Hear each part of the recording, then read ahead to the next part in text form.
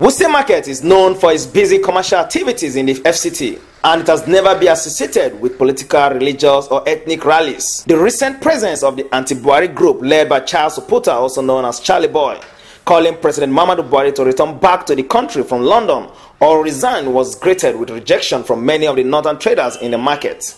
This rejection later sparked into a huge violence and clash between the pro-Buhari group and the anti-Buhari group, leading to an attack on Charlie Boy and his group and also a closure of the market. Against this backdrop, traders have come to condemn Charlie Boy's presence in the market. My advice to anybody that wants to protest, he has to know where to do it, not in the market or not any public place.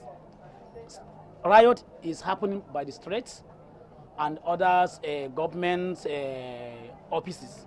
Like where you show you're hungry, then government heard from you, they do something about, not in the market.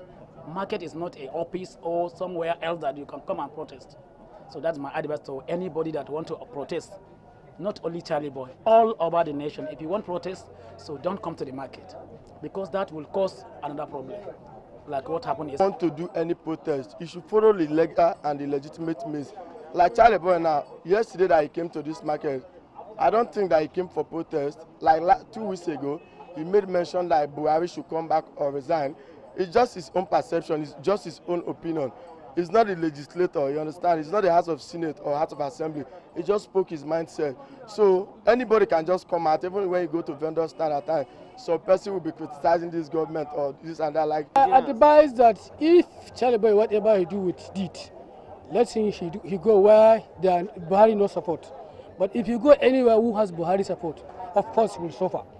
I am saying, you say, if they are to do their rally in any kind of rally, it's not good to bring it inside the market.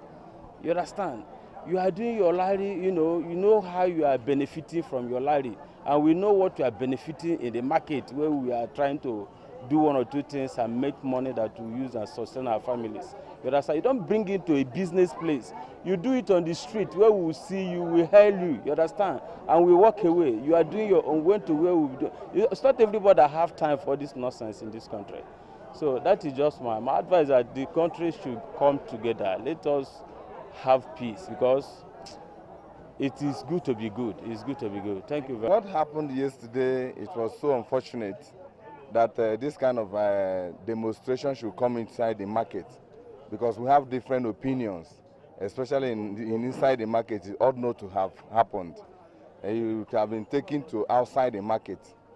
In similar light, the official of the market under the umbrella of Abuja Market Management Limited, Innocent Amechina, head of corporate affairs, has come out to clear the air on the clash. The protesters left the market.